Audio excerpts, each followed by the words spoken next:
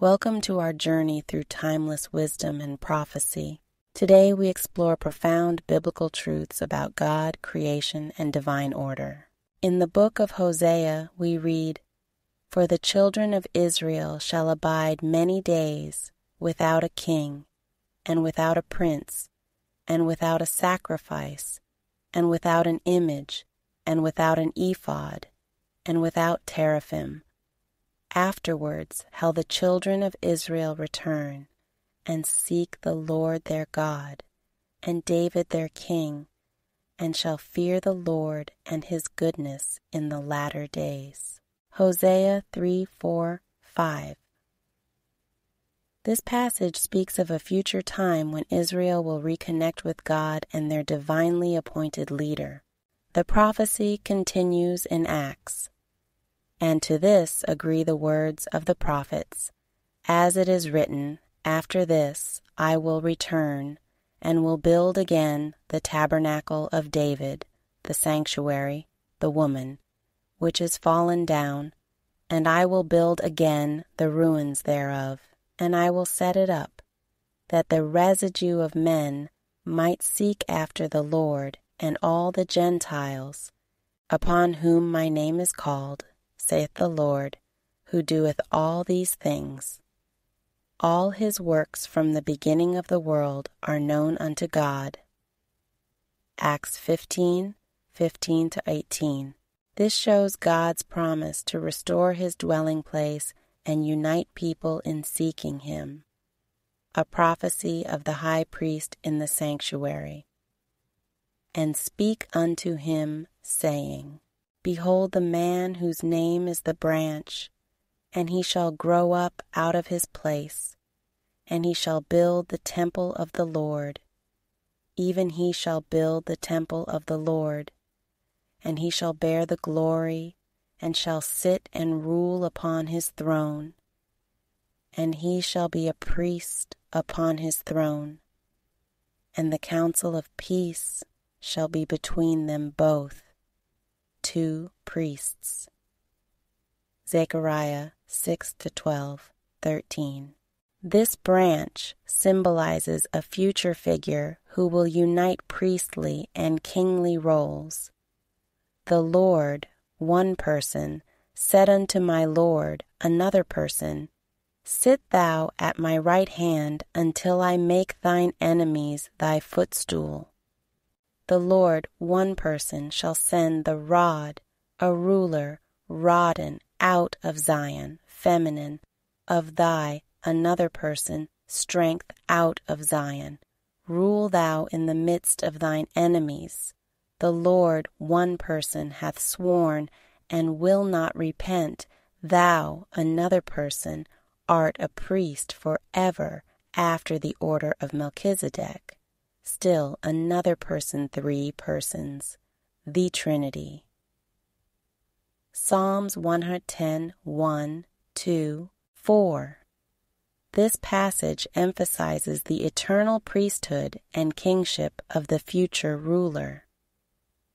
Discoveries like the Qumran manuscripts revealed insights into Melchizedek, a figure described as having a divine role. Melchizedek as Elohim has a place in the divine assembly, the Melchizedek tradition. This supports the idea of a divine figure embodying righteousness and peace. In 1956, in Qumran Cave 11, a parchment about Melchizedek was discovered. It revealed that Melchizedek as Elohim, feminine masculine, has a place in the divine assembly, the Melchizedek tradition. The parchment also speaks of the antecedent of the feminine singular suffix, and the person addressed seems to be Melchizedek. Melchizedek. Zedek, an ancient name of Jerusalem, the Jewish encyclopedia. Reflecting on these scriptures, Melchizedek represents the Holy Spirit and Jerusalem, symbolizing divine peace and righteousness. The prophecies reveal a future time when God's divine order will be fully realized, and the righteous will dwell safely under his care. Jerusalem being the mother of us all, Galatians 4:26, and her name being hidden in the name Melchizedek, one would naturally conclude that Zadok, feminine noun for righteousness, would indicate Jerusalem, the mother of us all, the Holy Spirit, the branch she, the Lord, Queen Melche, our righteousness, Zedek, Melchizedek. The description of Melchizedek could only pertain to a member of the Godhead, without father, without beginning or ending of heavenly origin, the original only one authentic Queen of Heaven, the Shekinah. Conclusively, then, Melchizedek, our mother Jerusalem, is a symbol of the Holy Spirit. Melchizedek, king, queen of peace. As Sarah was the earthly representative of the heavenly Jerusalem in her day, we see that there is now another earthly woman, the representative of heaven, who reveals the mother of all living, the Holy Spirit. Isaiah 7:14, 8:3, 4. The Lord hath sworn and will not repent, thou art a priest forever. After the order of Melchizedek, Psalm 110:4. In those days shall Judah be saved, and Jerusalem shall dwell safely. And this is the name wherewith she shall be called, the Lord our righteousness. Jeremiah 33:16.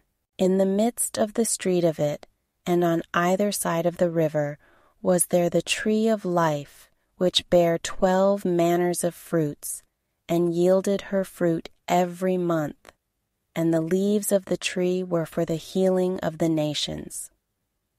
Revelation 22:2, Leviticus 12:8.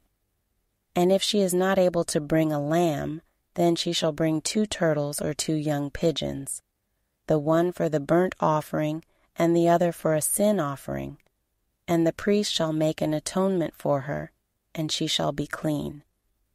Psalm 68:13. Though ye have lien among the pots, yet shall ye be as the wings of a dove covered with silver, and her feathers with yellow gold. And God said, Let us make man in our image, after our likeness, and let them have dominion over the fish of the sea, and over the fowl of the air, and over the cattle, and over all the earth, and over every creeping thing that creepeth upon the earth.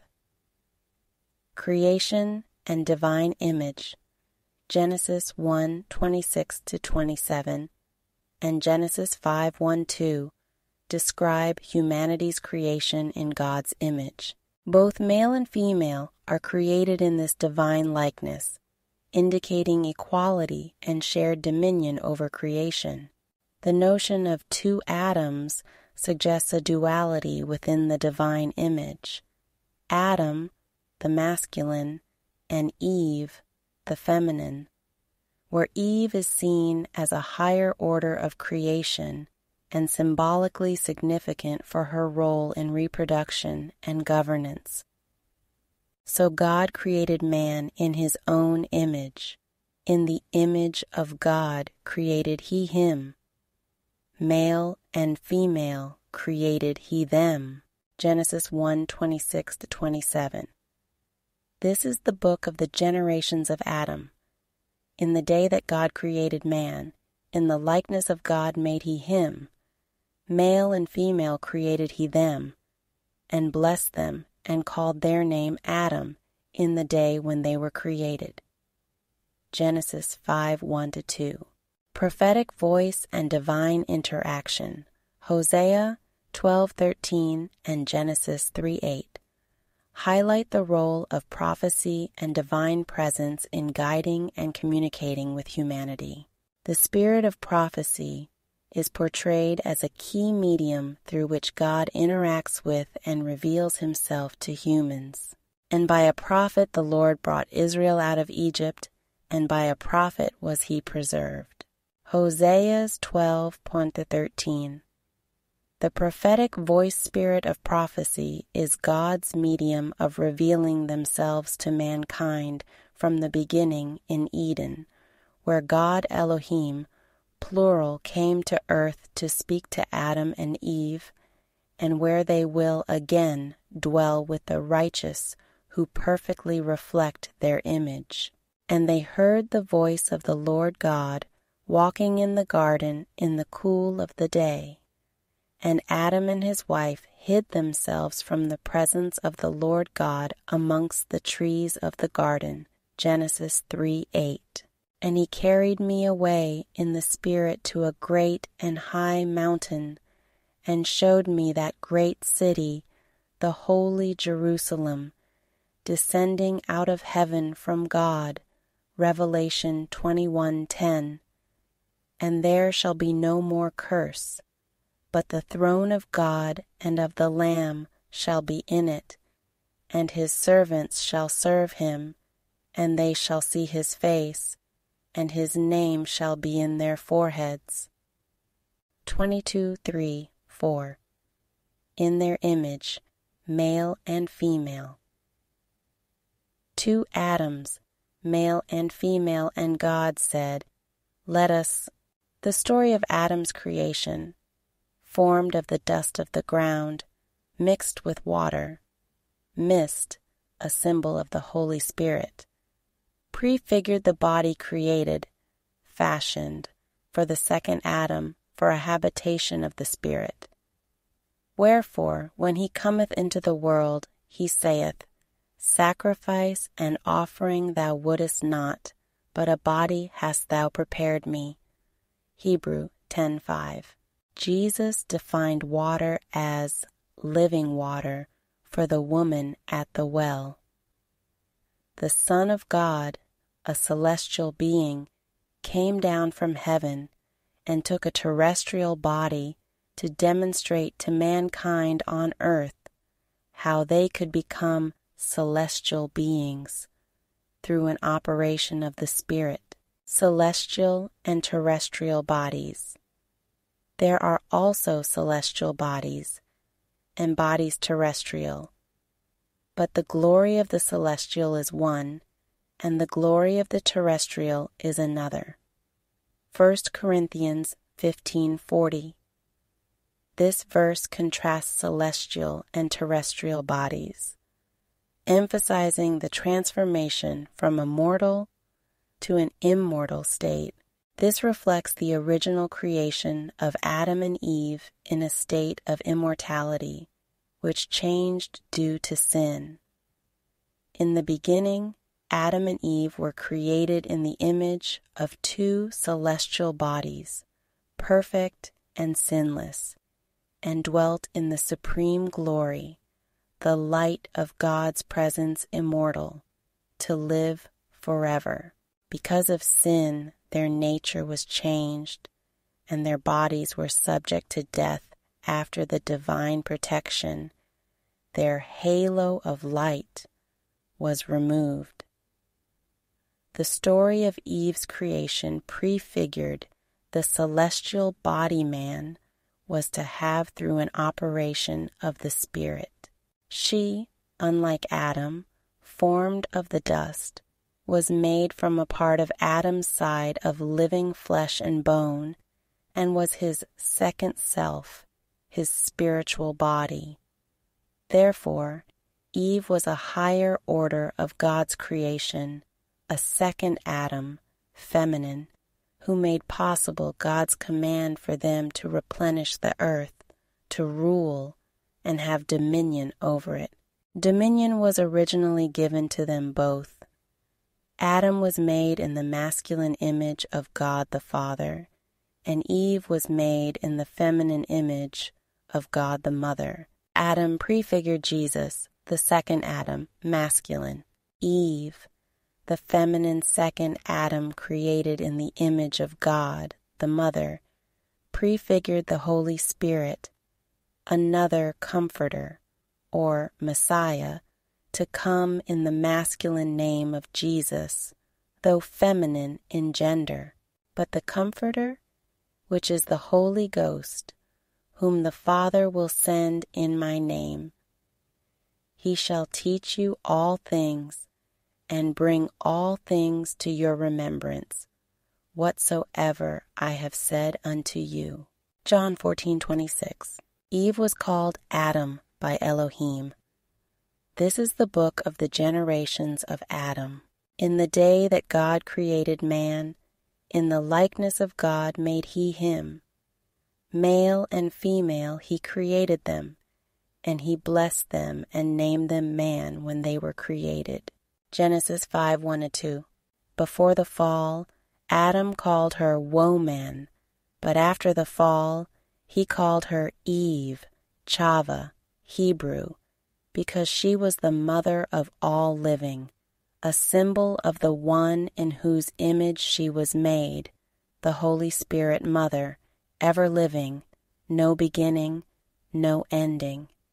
The second Adam created was Eve, a female who had a threefold name: woman, Eve, and Adam.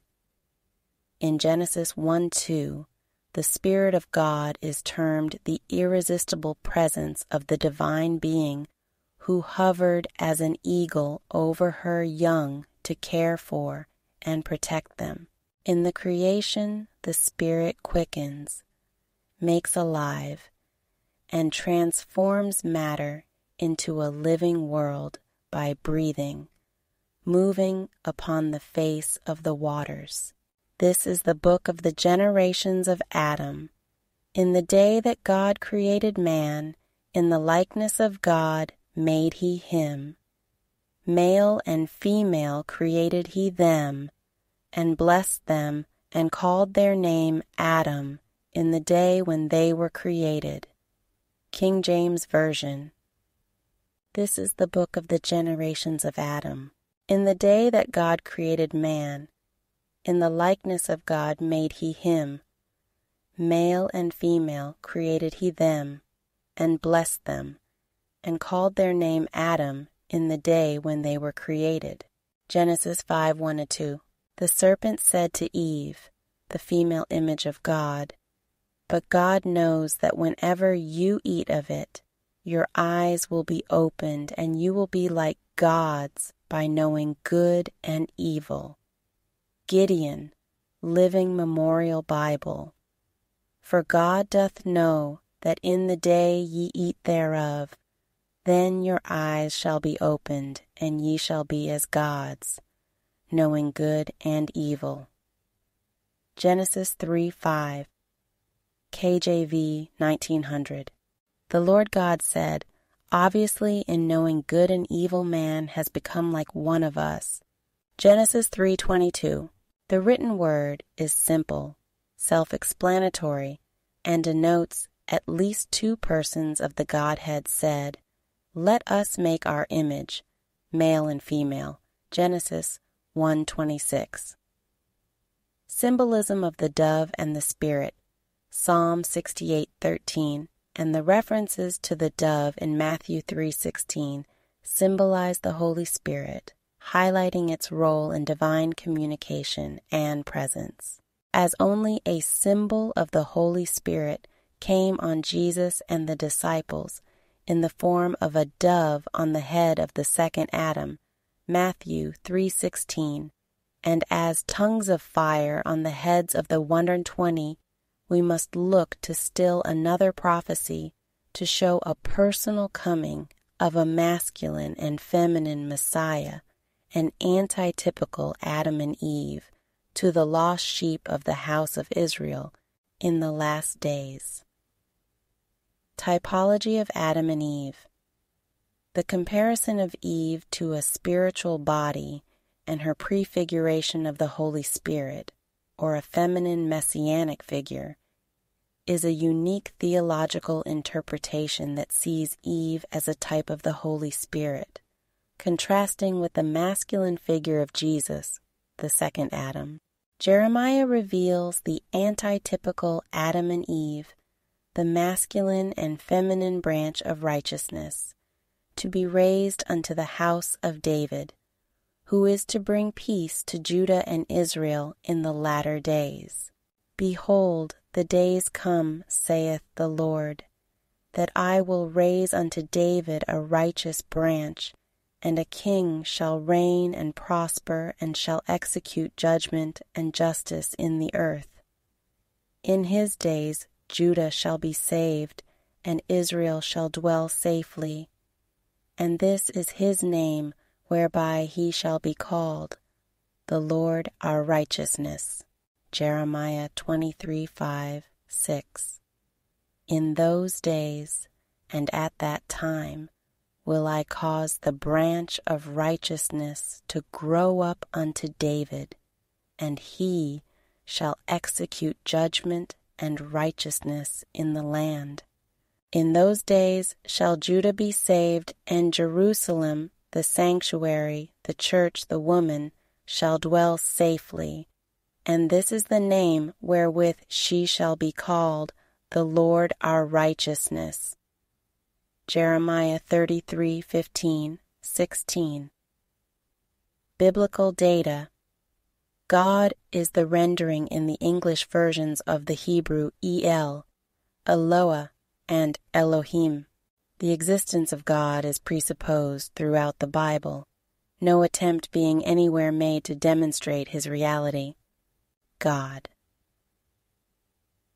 The Supreme Being, regarded as the creator, author, and first cause of the universe, the ruler of the world and of the affairs of men, the supreme judge and father, tempering justice with mercy, working out his purposes through chosen agents, individuals, as well as nations, and communicating his will through prophets and other appointed channels.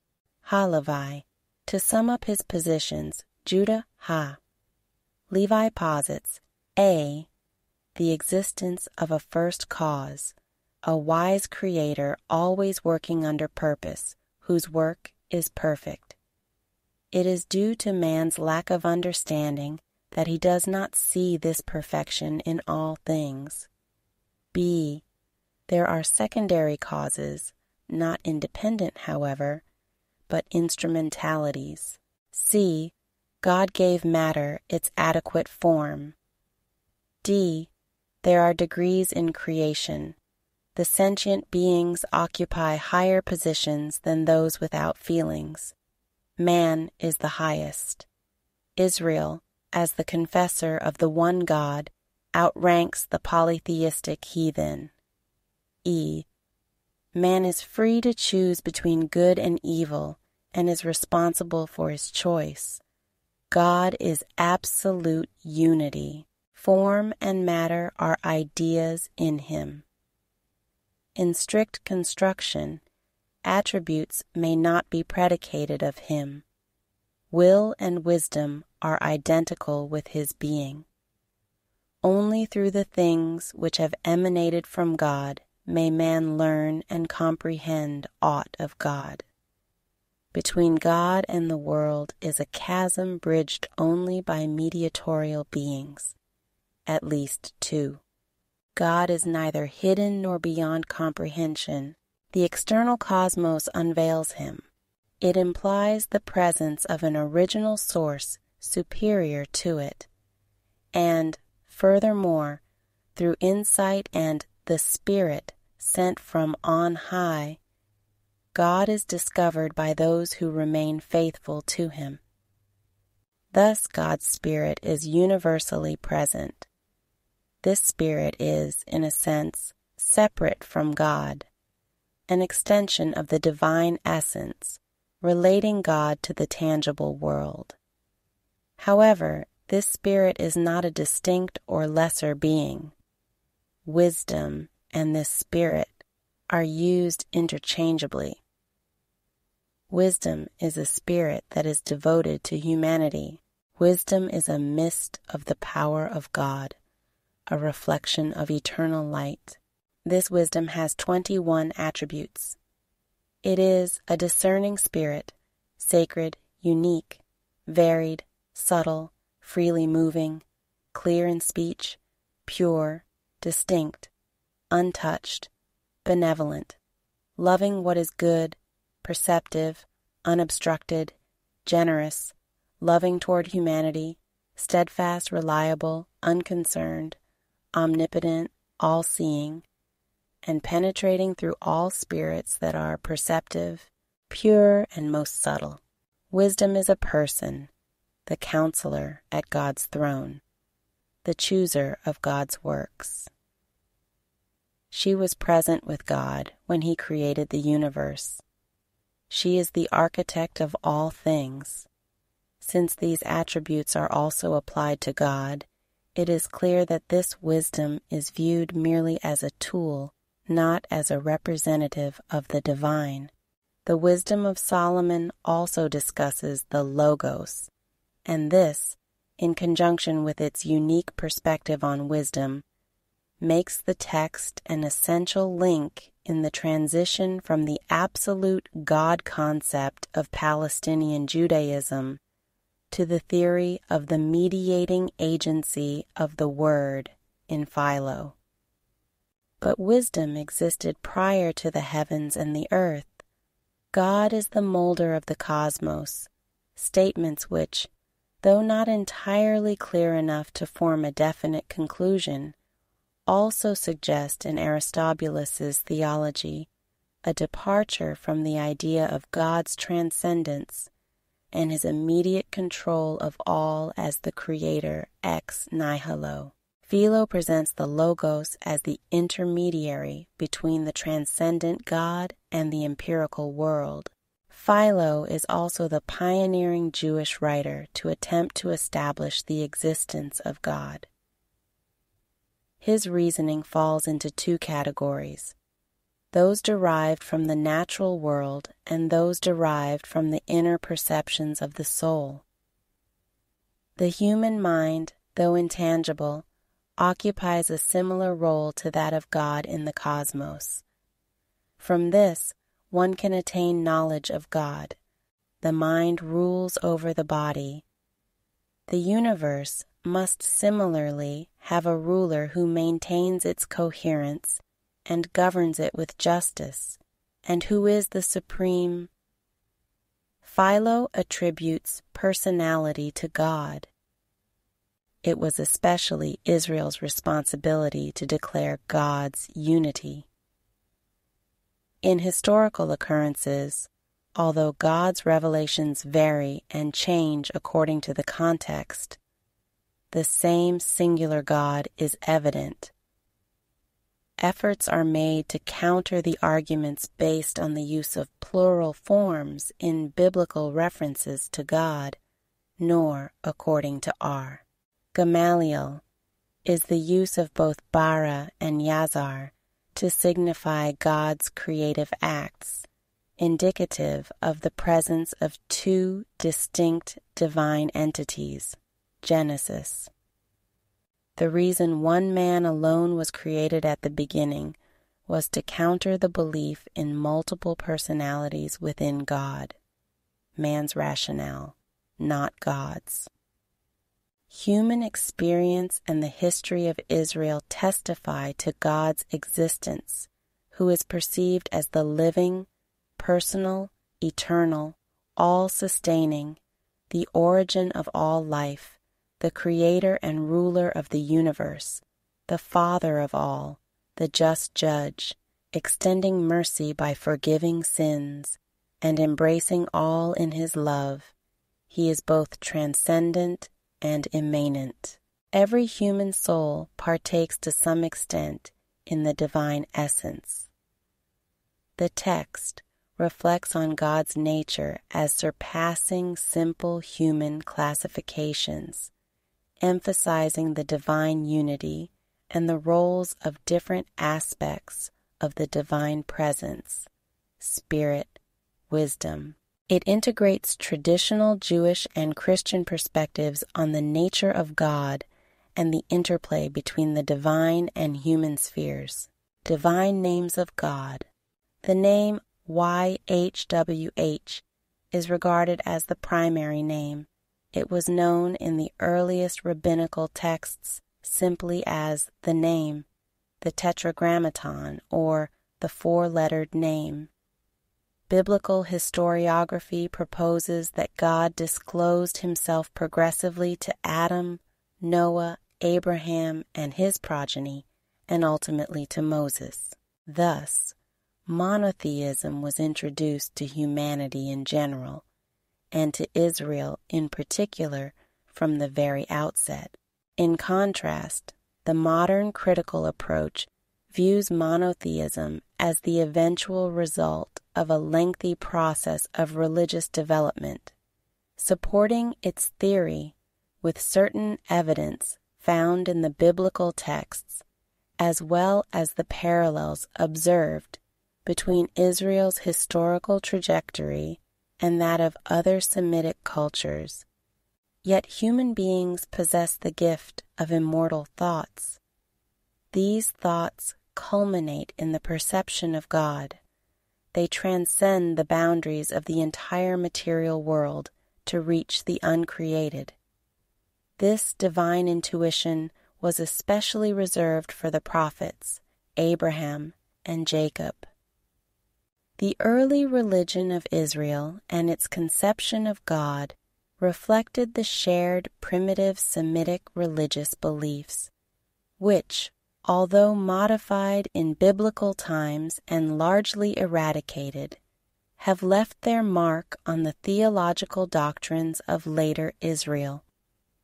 Renan's hypothesis, presented in his Précis et système comparé des langues sémitiques, 1859, attributing to the Semites a monotheistic inclination, has been rejected as it clashed with the evidence.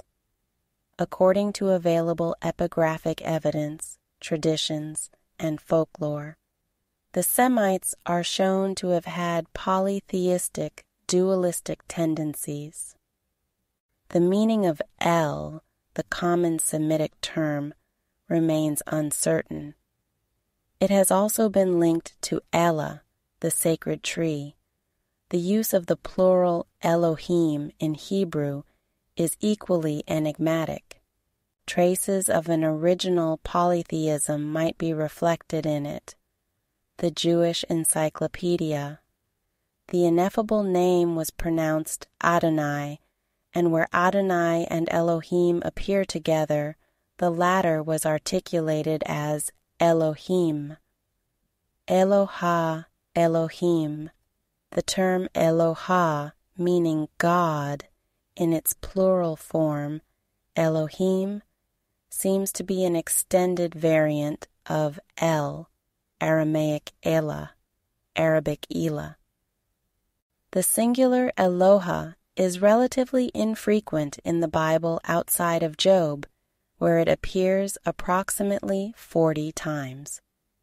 The plural form is used, including in reference to a goddess, as Solomon pursued Ashtoreth, the goddess of the Zidonians, and Milcom, the detestable deity of the Ammonites. 1 Kings 11:5. When referring to Israel's God, it is used extensively, more than 2,000 times, and often with the article Ha, Elohim, the true God. Occasionally, the plural form Elohim, even when referring to the God of Israel, is construed with a plural verb or adjective, particularly in the phrase Elohim Hayim, meaning the living God. In most cases, however, the plural form is treated as if it were a singular noun. The unusual use of a plural noun to designate the sole God of Israel has been interpreted in various ways, none of which fully elucidate the divine significance. YHW. The personal name of the God of Israel is written in the Hebrew Bible with 4 consonants YWH and is known as the tetragrammaton. Up until the destruction of the first temple in 586 BCE, This name was commonly pronounced with its proper vowels, as indicated by the Lachish letters written shortly before this period. However, by the 3rd century BCE, the pronunciation of the name Yahweh was avoided, and Adonai, meaning the Lord, was used instead, as demonstrated by the Greek term Kyrios, Lord, employed for Yahweh in the Septuagint, the Greek translation of the Hebrew Scriptures, initiated by Greek-speaking Jews in that century. The true pronunciation of the name Yahweh was never completely lost. Several early Greek authors of the Christian Church affirmed that the name was pronounced Yahweh. Many scholars believe that Yahweh derives from a verbal form of the root HWH, which is an older variant of the root HYH, meaning to be. Encyclopedia Judaica. Yahweh, pronounced Yahweh, represents the eternal, ever-living, self-subsisting being. He is the supreme creator from whom all things, both visible and invisible, material and spiritual, originate. He conceived the complete plan and design for all creation. In the original Hebrew Scriptures, which constitute the 39 books of our Bible, from Genesis to Malachi, the Hebrew tetragrammaton Yahweh appears 6,123 times. When the vowels are included, the name becomes pronounceable as Yahweh. When the Hebrew Scriptures were translated into English, the true name of the Supreme Being, Yahweh, was replaced with the title Lord. Similarly, the Jews replaced the true name with Adonai. Yahweh embodies spirit, life, and love. The name resonates with the act of breathing inspiration and expiration. Inhaling and exhaling, spirit signifies wind or air in motion. In the act of breathing, one is subtly pronouncing the name Yahweh. Naturally, there is much more to the name than merely the act of breathing. Zebaot. This compound divine name is primarily found in the prophetic writings. The original meaning of Zebaot is likely reflected in 1 Samuel 17:45, where Yahweh Zebaot is interpreted as the God of the armies of Israel. It is also significant that the name Yahweh Zebaot is repeatedly associated with the ark, a feminine noun, which symbolized God's presence among his people's hosts. Later, and particularly in prophetic contexts, the term was extended to the celestial hosts, or rather the heavenly hosts were incorporated alongside the earthly ones. Who is God? AH represents the positive absolute masculine spirit, akin to the positive absolute masculine current in electricity. VEH signifies the negative absolute feminine spirit, comparable to the negative absolute feminine current in electricity. The positive alone generates nothing. The negative alone generates nothing. However, when you press a button or flip a switch, you combine the positive and negative, resulting in light, heat, and power. These phenomena are the products of the union between the masculine positive current and the feminine negative current. When Yah, representing positive masculine spirit, joins with VEH, representing negative feminine spirit, the outcome is Yahweh. The union of father-mother spirit creates a being known as the only begotten Son. I don't find the concept of the Trinity Father, Son, and Holy Spirit as difficult to grasp. It is actually quite straightforward because every individual is a trinity, or three in one. If you are male, you are predominantly masculine from your father, secondarily feminine from your mother, and you are your own self, or person, a man. As a combination of father and mother, you are a person. If you are female, you are predominantly feminine from your mother, secondarily masculine from your father, and you are a woman, your own person. Every living being is a trinity. In spiritual terms, the Father is Yah, the Mother or Holy Spirit is VH. United, they form a person in the Son. In the extended form of the names, the Father is Yahweh, the Mother or Holy Spirit is Kaveh, and the Son is Yeshua. The name Yahweh encompasses the Supreme Being entirely. To me, accepting Yahweh as light, love, and power, and as the very essence of life within me, poses no difficulty. Three are one Father, Mother, and Son, or Father, Mother, and Daughter, and everyone is three. This is true for you, me, and every person on earth. You are the result of a father and a mother. This is a scientific fact and is perfectly logical. Consider it from another perspective. You are a person. You received your body from your father and mother, and your spirit, representing your life and breath, from Yahweh.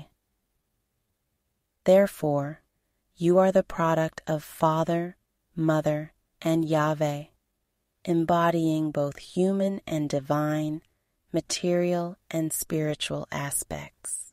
In the original Hebrew scriptures, the name Elohim appears 5,000 times. It is a plural term and denotes the heavenly family. It includes all the sons and daughters of Yahweh. His family is referred to as the Elohim.